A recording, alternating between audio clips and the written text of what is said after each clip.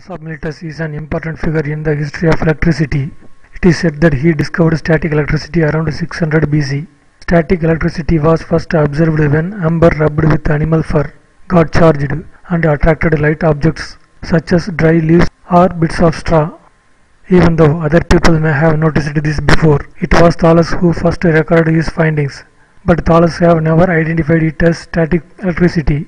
At the time, magnetism was also confused with static electricity.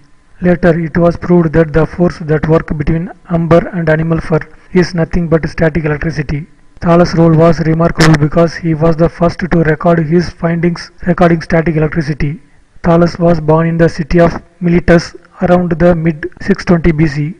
He was a philosopher and astronomer, and the one who conducted the earliest studies in electricity. Thales' findings were recorded, but none of them survived to modern times. Thanks for watching this video.